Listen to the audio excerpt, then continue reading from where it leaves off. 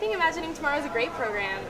It provides students with motivation to write, which is money, which is always great, but it also, I mean, it really brings people together in a way that's really important for this issue because it's something that, though it's no longer disputed, it's not faced with a great deal of importance and urgency, and I don't think people understand how necessary it is.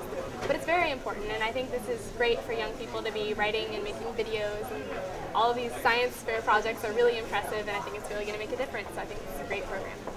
I didn't know it was that bad. I mean, I knew that there were ice caps being melted, and just when you look up information for projects like this, you find how in-depth these problems really are. And like, it's a lot farther along than I expected.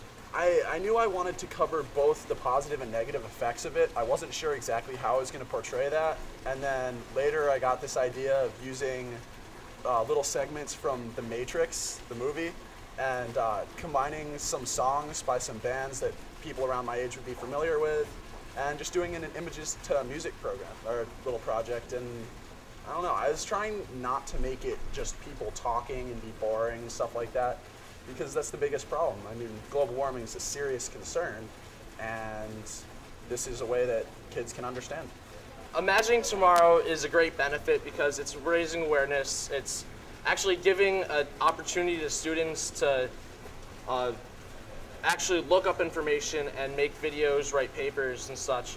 So they actually learn it themselves instead of just being told by their parents.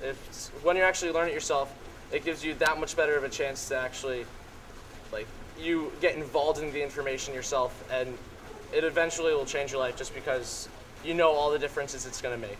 I know that it's helping sort of raise awareness, as I said earlier, about the problems that are happening around the world, and to sort of get people to start thinking more about solutions to energy in the next 20 years. I would like to say this is a really excellent program just for the fact of when students are looking for the information, they uncover so many things that they didn't know.